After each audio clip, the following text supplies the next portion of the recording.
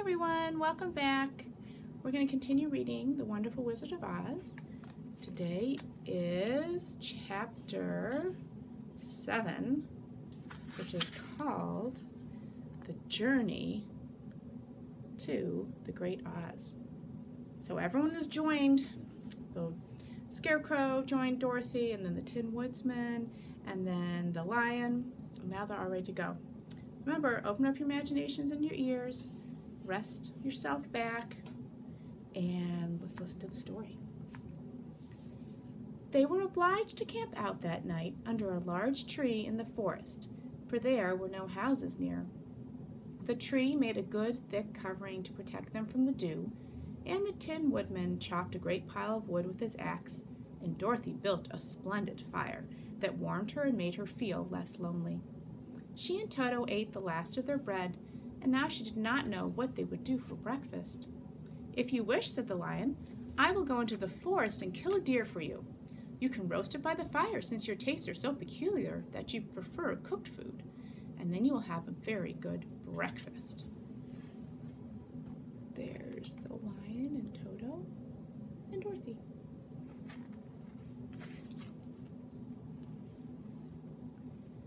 "Don't, please don't," begged the Tin Woodman. "I should certainly weep if you killed a poor deer, and then my jaws would rust again."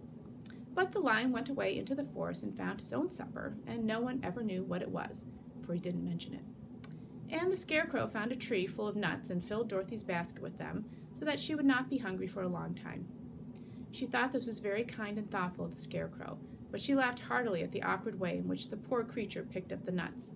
His padded hands were so clumsy and the nuts were so small that he dropped almost as many as he put in the basket. But the Scarecrow did not mind how long it took him to fill the basket, for it enabled him to keep away from the fire, as he feared a spark might get into his straw and burn him up. So he kept a good distance away from the flames, and only came near to cover Dorothy with dried leaves when she lay down to sleep. These helped keep her very snug and warm, and she slept soundly until morning. When it was daylight, the girl bathed her face in a little rippling brook, and soon after they all started toward the Emerald City. This was to be an eventful day for the travelers. They had hardly been walking an hour when they saw before them a great ditch that crossed the road and divided the forest as far as they could see on either side. It was a very wide ditch, and when they crept up to the edge and looked into it, they could see it was also very deep, and there were many big, jagged rocks at the bottom. The sides were so steep that none of them could climb down, and for a moment it seemed that their journey must end. "What shall we do?" asked Dorothy despairingly. "I haven't the faintest idea," said the Woodman, and the Lion shook his shaggy mane and looked thoughtful. But the Scarecrow said, "We cannot fly, that is certain. Neither can we climb down into this great ditch. Therefore, if we cannot jump over it, we must stop where we are." "I think I could jump over it," said the Cowardly Lion, after measuring the distance carefully in his mind. "Then we are all right," answered the Scarecrow, "for you can carry us all over on your back, one at a time." "Well, I'll try it," said the Lion. "Who will go first?" There's the Scarecrow picking nuts for Dorothy. "I will," declared the Scarecrow, "for if you found that you could not jump over the gulf, Dorothy would be killed, or the Tin Woodman badly dented on the rocks below. But if I am on your back, it will not matter so much, for the fall would not hurt me at all." "I am terribly afraid of falling myself," said the Cowardly Lion, "but I suppose there is nothing to do but to try, so get on my back and we will make the attempt." The Scarecrow sat upon the Lion's back, and the big beast walked to the edge of the gulf and crouched down. "Why don't you run and jump?" asked the Scarecrow. "Because that isn't the way we Lions do these things," he replied. Then, giving a great spring, he shot through the air and landed safely on the other side. They were all greatly pleased to see how easily he did it, and after the Scarecrow had got down from his back, the Lion sprang across the ditch again.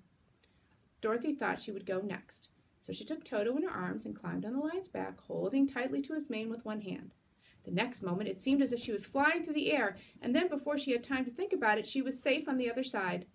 The Lion went back a third time and got the Tin Woodman, and then they all sat down for a few moments to give the beast a chance to rest, for his great leaps had made his breath short, and he panted like a big dog that had been running too long.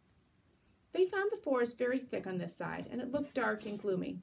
After the Lion had rested, they started along the road of the yellow brick, silently wondering each in his own mind if ever they would come to the end of the woods and reach the best bright sunshine again.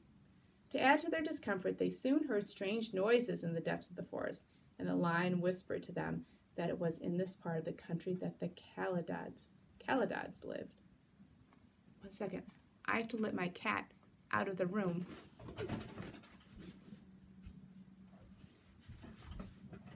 Or someone. All right, he's out. Okay. Sorry for the interruption.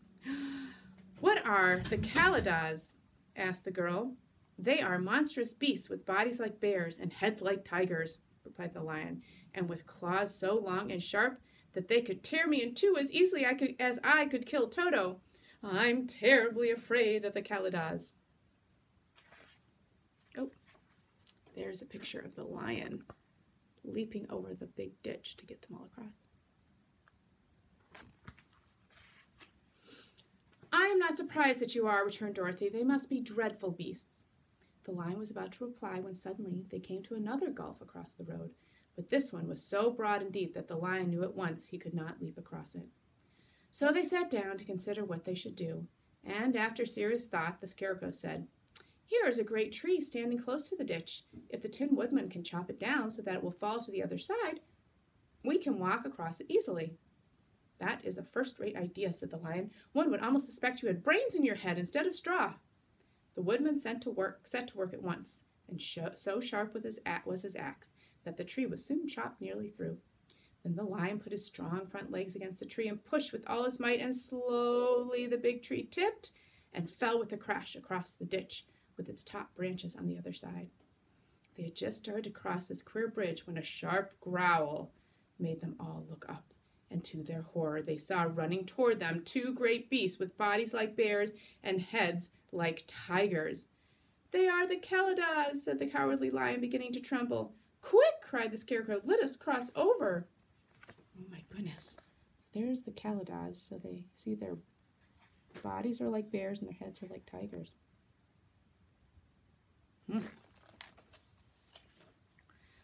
So Dorothy went first, holding Toto in her arms. The Tin Woodman followed, and the Scarecrow came next. The lion, although he was certainly afraid, turned to face the Caladods, and then he gave so loud and terrible a roar that Dorothy screamed, and the Scarecrow fell over backwards, while even the fierce beast stopped short and looked at him in surprise. But, seeing they were bigger than the lion, and remembering that there were two of them and only one of him, the Caladods again rushed forward, and the lion crossed over the tree and turned to see what they would do next. Without stopping an instant, the fierce beast also began to cross the tree, and the lion said to Dorothy, We are lost, for they will surely tear us to pieces with their sharp claws.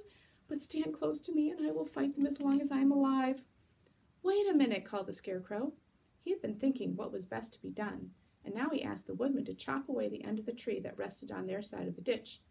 The Tin Woodman began to use his axe at once, and just as the two Caladods were nearly across, the tree fell with a crash into the gulf, carrying the ugly, snarling brutes with it, and both were dashed to pieces on the sharp rocks at the bottom.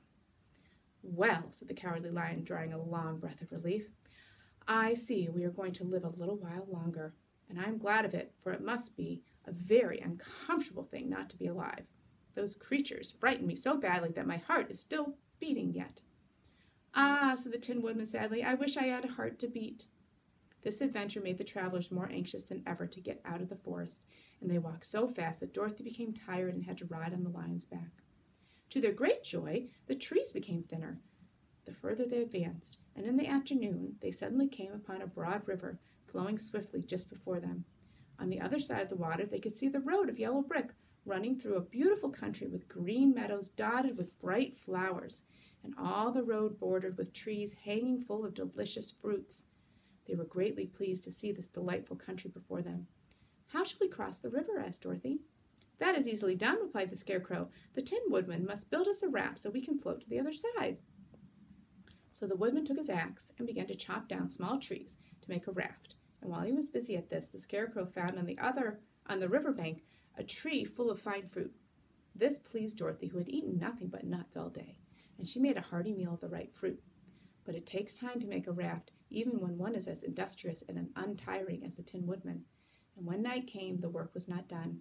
So they found a cozy place under the trees where they slept well until the morning, and Dorothy dreamed of the Emerald City and of the good wizard Oz, who would soon send her back to her own home again. There she is in the lion's back, and there's the Tin Woodman chopping down trees for the raft. And that is the end of chapter 7. I hope you enjoyed it. I'll see you tomorrow.